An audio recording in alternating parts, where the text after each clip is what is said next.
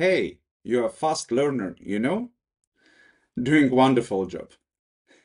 So, in this episode, we will talk of the last parts of the prompt, environment details, task or response. You will see why it's dualistic a bit, and referencing, context referencing, how to make your prompt better.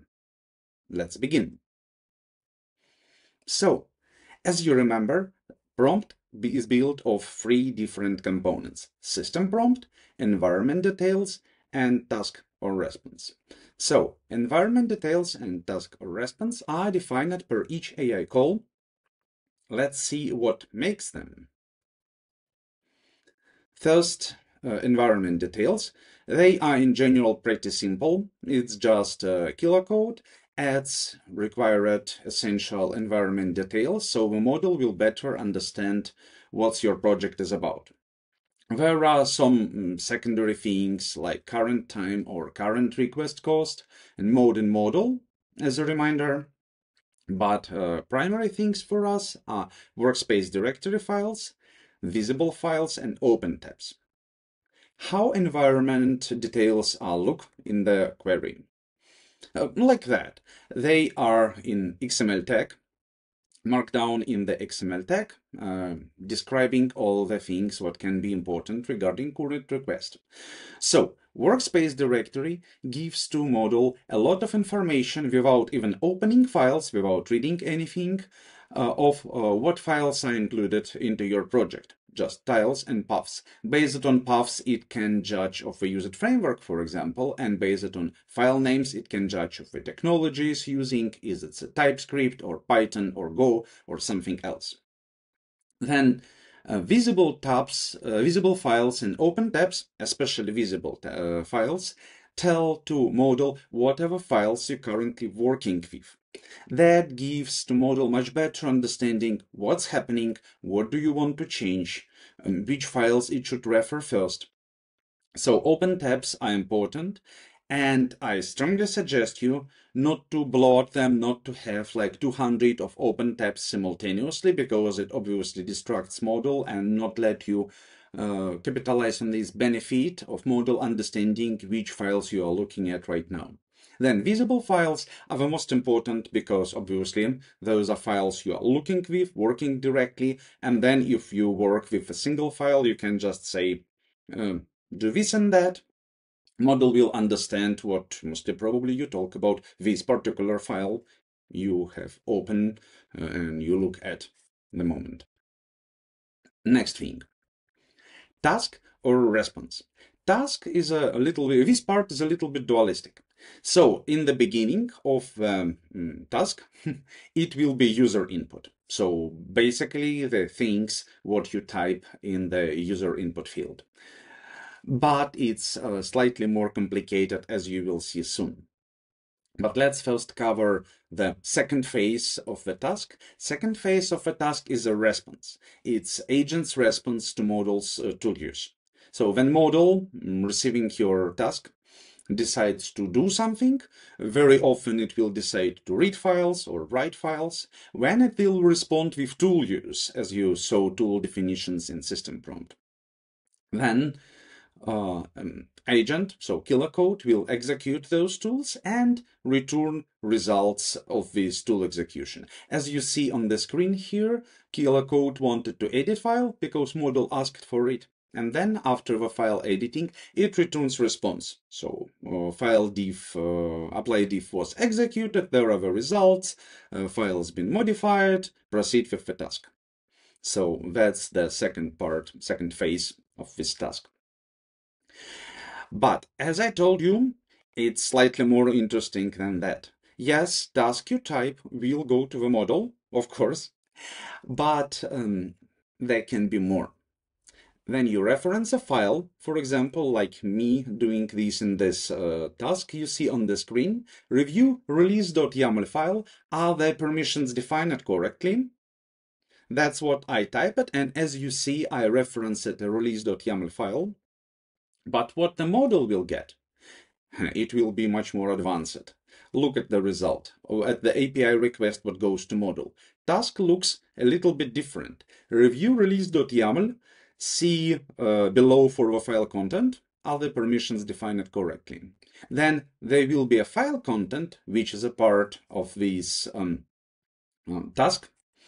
And this file content obviously includes .github workflows release YAML file, so file I have referenced working with this file recently.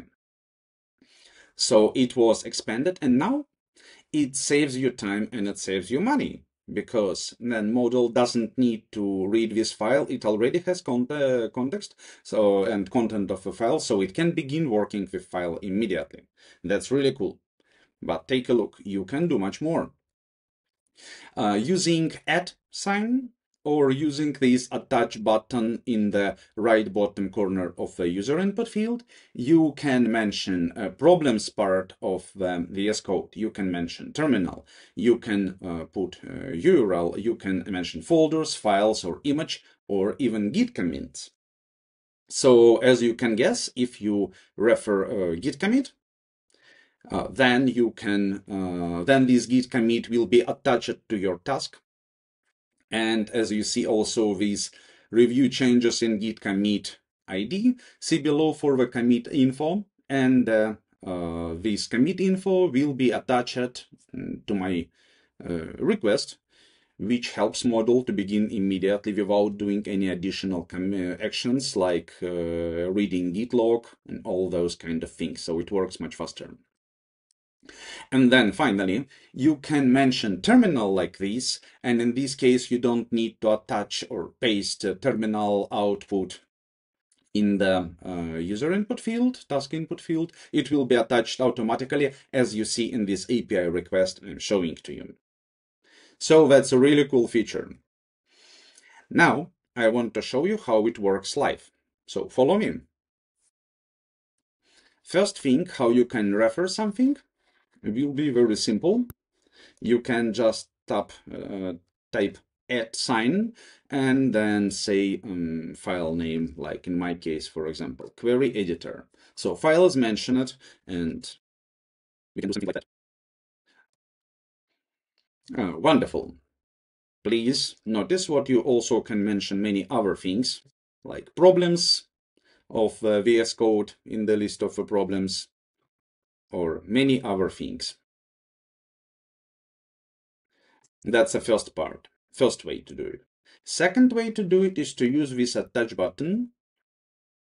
So basically works the same if you prefer clicking on the buttons. Personally, I recommend to get used to typing @. It's just much faster.